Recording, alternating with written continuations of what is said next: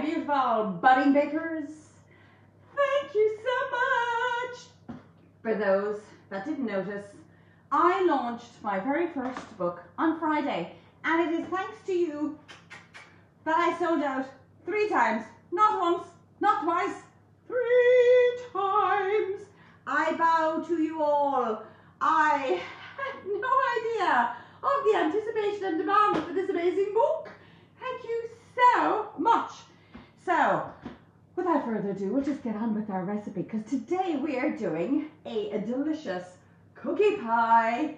This is no ordinary cookie pie. This is full of Nutella. I would eat Nutella quietly in a dark room with a spoon and a jar all to myself. This is what we are doing today. So this is a delicious sticky cookie dough, but it is sandwiched with some Nutella in the middle, and it is absolutely divine. Now I have left this one overnight in the fridge to chill because it is so much easier to cut.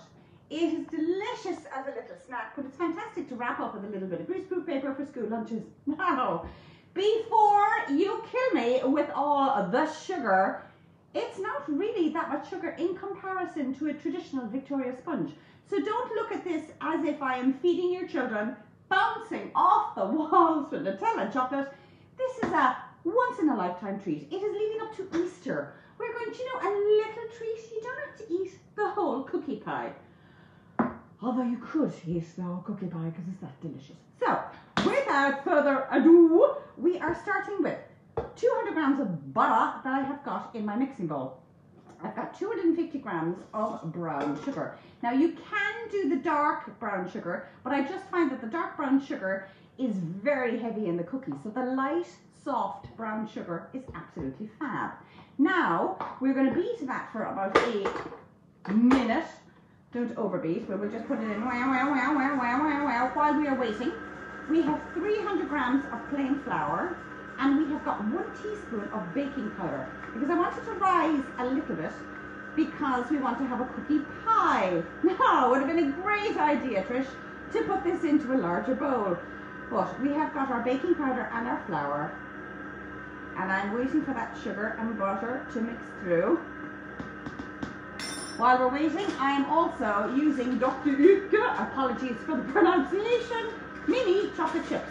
I've tried this cookie dough probably 4,000 times, different layers. This is a trend currently at the moment, where, especially in the UK, they have cookie pies.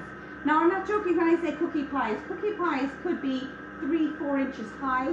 You can layer with cookie dough, Nutella, you could do the Biscoff spread, you could do peanut butter, Cadbury spread, you can go crazy. But some will layer with another layer of cookie dough and repeat, like a cookie lasagna. That would bring me to the edge and a sugar coma. So I don't think I could do that today. So I'll turn our mixer down, make sure I get off the butter off our beater, our trusty Kenwood. Thank you, Kenwood. You have stood the test of time over these 12 months. So I'm just scraping down our cookie dough. You can hear the squelch, squelch. Now, instead of adding eggs, full eggs, I'm adding egg yolks. Now the secret of adding egg yolks is because this is going to tenderize your cookie dough. It's going to give a lovely chewy texture. So in goes 2 egg yolks.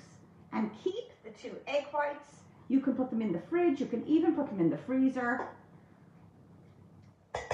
And you can use them again. You can use them for pavlova, you can use them for macaron. I have a fabulous recipe for macaron. Might even do a macaron recipe if anyone is interested next week.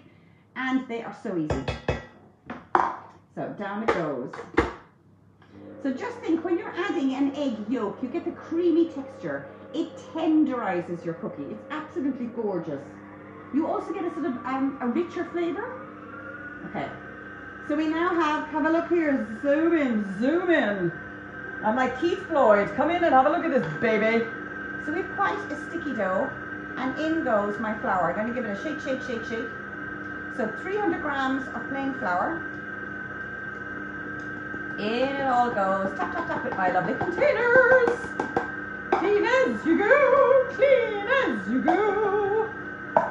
So while that is mixing, I am getting a full bag of our mini chocolate chips, okay? So I'm just adding the dark chocolate chips. Milk chocolate makes this very sweet. You need the dark chocolate to contrast against the flavour. Sarah, if you're watching, if you don't like dark chocolate, suck it up and put it into this recipe. It makes a huge difference. So in goes a full bag. So that's 100 grams of mini chips. And we're done. Boom! Now you could technically just eat this with a spoon with your cookie dough. I've got Sophie with me this morning, and Sophie would just stick her head in this bowl and chomp her way through cookie dough. So scrape all our goodie bits, take off our bang, yummy! So we have got this really lovely sticky dough. Thank you, Mr. Kenwood, you've been amazing. Titanium! Move that to the side.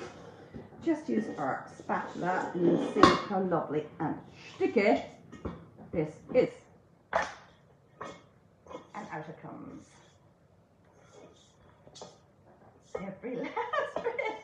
Drives me nuts when you see these things and they leave a little bit in the bowl. Get everything out of the bowl. And it's so sticky and so delicious. Bum, bum, bum, bum, bum, bum, bum, bum, bum. Do, do, do, do, do. So we have got roughly about 900 grams. Now I have got my weighing scales because I am going to weigh it. And it is, boom, 900 grams. So 900 grams using a knife, which would have been a good idea if I had got it ready. Just to take off a third, roughly. So come on, kids, a third of 900. What's a third of 900? A bit of maths lesson this morning. It's 300. So we have got 300 grams. That's going to be the top. And then we've got, what have we got left? If we take 300 from 900, what have we got? We have got 600 grams. So 600 grams is what we're going to use in relation to pressing it into our tin. Clean as you go. Get rid of everything you do not need. Now, I have a 9-inch round tin. I have literally just greased it. There is no lining involved. It is a non-stick, which does make it that little bit easier. Now, one of the things I find as well is that when you have a tin, a non-stick tin, you'll always have a lip. And this is a bit of a trick. If you turn it upside down and have the flat side, when it comes to serving your cookie dough, when you cut it, it's much easier to remove off the tin. So I do it upside down. Well, I don't do it upside down. I put the tin base upside down. So we have got our 600 base of our cookie dough. And in this goes, and I'm just going to compress it. Now, if this is going to be eaten by family, listen, we've shared cups, we've shared knives, forks, spoons. Give me a taste of that, I'd love it. If it's for somebody else, wear food grade gloves when you're compressing the cookie dough because it just makes everything more hygienic. So again, all I'm doing is I'm pressing. So if you want to see this, so zoom in. And I'm pressing down, but as I'm pressing down, I'm also creating a little bit of a lip on the edge, and there's a reason. Not only are you compressing the cookie dough onto the tin, you're also making the base that little bit thinner, pushing it up the sides to create a little barrier, because when you're putting on your Nutella, you will have a lovely sort of dam. So I'm pressing this all the way around so you have a bit of a cookie dough. Cookie dough dam. CDD, cookie dough dam terminology. So I'm just pushing it up against the sides and again, making sure I am pressing it down with my fingers. And this is why kids love it, because it is such a tactile recipe. It is great fun. So push, push, push, push, push, push. Now, if you have more time, the next step is another little trick I do. Trish's tricks. Trish's tricks and tips. So with my scales, I'm bringing it to 0. I am getting a jar of Nutella. I am putting it on my scales. I'm going to bring it back to 0. So, with a spoon, in fact, with 2 spoons, I'm going to show you the magic of scales, kids. So instead of scooping out your Nutella into a container and weighing out 200 grams, so 200 grams is needed for this pizza cookie dough. Take off the lid. Doesn't help when your hands are covered in cookie dough. Oh my God. Lads, make sure when you compress your cookie dough, your hands aren't covered in cookie dough when you try and open a Nutella jar. Rule 101. So bring it back to 0. Okay, so just so that you see, and I know this sounds ridiculous, you've got 0 on the scale. 0 on the scales. Now I am going to take out, whoa, now 85 grams it's telling me. This is now 140 grams. Oh, the smell. 180. And one more for the road. 200 grams. Now, that came out of our Nutella jar. We didn't dirty up a bowl. Take it off the scales. Boom! Trish's tip for the day. With our spoon, I am just going to slather and spread out the Nutella. So can you see, we have that little lip. Now, if you decide, I would rather eat a dead sock than eat Nutella, you can have Biscoff spread. You can decide it could be the Cadbury spread. You can decide it could be peanut butter, which is divine, may I add. So I am bringing this all to the edge because with the other part, our 300 grams of our cookie dough, we're going to put this on top. Say what? Yeah, we're making a cookie dough sandwich with Nutella. It's so lovely. Nutella, yummy. Now, this stage, I don't have one prepared earlier because I've already made one. This ideally would go into a freezer for 10 minutes. The reason you're putting it into the freezer for 10 minutes is because the Nutella will firm up. So when you do put that soft cookie dough, you are not spreading out the Nutella and the cookie dough at the same time. The cookie dough would be still sticky. Your Nutella would have firmed up in the freezer. It makes it much easier for the cookie dough to glide, I say, over your cookie dough. So just to give it a helping hand, flatten it a little bit. Whoa! Now ideally, this would be frozen. So in that goes, as is. And then you use your fingers to manipulate the cookie dough right to the edge. Now you can see, if you want to zoom in, as I'm doing it, the cookie dough is cracking. The reason the cookie dough is cracking, as you can see, the Nutella is so soft underneath the layer of cookie dough, it's making it that little bit more challenging, okay? So this is where Trish's tip, put it in the freezer. Put this cookie dough and the Nutella layer in the freezer for about 15-20 minutes. And the only difference is you're adding an extra 5 minutes onto your baking. So look, I'm like a typewriter. Ching, ching, ching, ka-ching, ching, ka-ching, ching, ka-ching, ching. Push your cookie dough out. Looks as if I'm very posh and dainty, but I'm certainly not.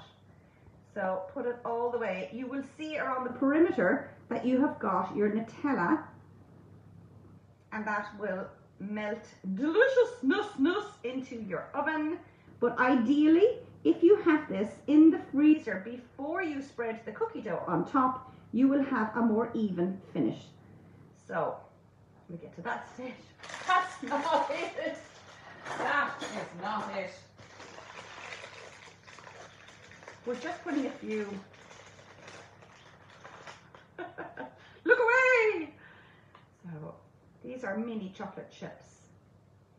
Now, the other thing I like about these Dr. Oetker chocolate chips, they're bake stable. Bake stable chocolate chips means that you will still have the chocolate remain intact as they bake in the oven. They are particularly fabulous for cookies because they remain stable. They don't ooze and spread all over the place. So they keep their shape, so they're bake stable. Okay, pressing them in, not a little. More is more.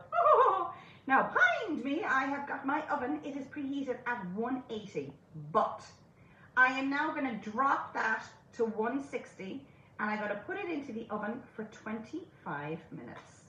25 minutes and take it out. Now this is where do not insert the skewer into this cookie dough thinking that it's not cooked or is it cooked. It will be 25 minutes in 180 to preheat. Drop that temperature to 160, fan, in that goes.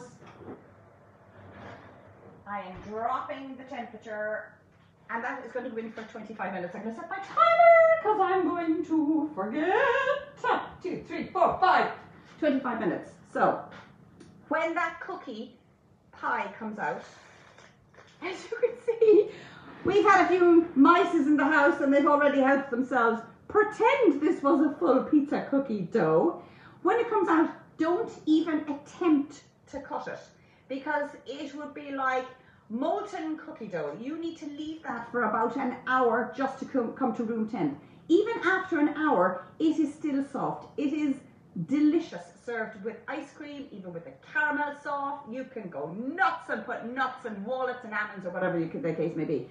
But if you leave it that little bit longer and put it into the fridge, even for a couple of hours, what happens? It becomes a cookie bar and it becomes chewy and it's like a cross between a white chocolate, a brownie, a cookie, a chocolate chip. It's delicious. So we have done a cookie pie for today. We have also bounced around the kitchen on Friday and Saturday with all the excitement of my amazing book. Thank you so much for the support. You have no idea. I was squealing thinking we had a reserve for the books on Friday, thinking I might sell 20 if I'm lucky. We're talking hundreds have gone out and sold through Amazon and the Book Depository. Mwah, mwah, mwah, mwah, mwah. Thank you so much. So check out the Book Depository. Currently, I am so sorry, but it is out of stock. But there's an option of putting in your email address, and if you put in your email address, it'll notify you when the stock comes in, and it's worth getting. It's worth getting. I may add, all the photographs that I have used for the book have come from my kitchen. I am no David Bailey. So if you look at a cake or a cookie and go, oh my God, the picture isn't great. That's me during a pandemic with nobody else in the kitchen other than me trying to focus. And with my in-denial glasses, that was a challenge in itself. My book is also full of Irish isms. So when you see something to beat the living daylights out of it, don't beat the living daylights out of it. It's a term. Okay, so we had to put a disclaimer. We had to put a disclaimer into the book that you don't beat the living daylights out of things, and crack, bash, smash, wallop is just a term of what I use in my baking, and it's not to be taken literally. Do not nosedive into cakes and cookies. All that wonderful terminology is in my book. Thank you so much for supporting me. I shall have more goodies on the way for next Sunday. I shall see you at 10.